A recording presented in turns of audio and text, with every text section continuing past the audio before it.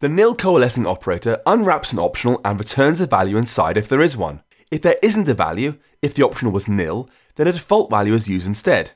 Either way, the result won't be optional. It will either be the value from inside the optional or the default value used as a backup.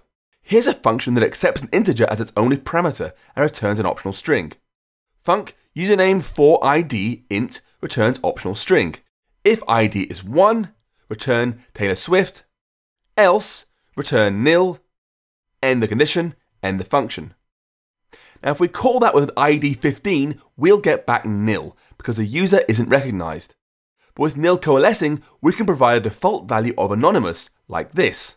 Let user equals username for 15 ? Anonymous. That will check the result that comes back from the username function. If it's a string, it'll be unwrapped and placed into user, but if it has nil inside, then anonymous will be used instead.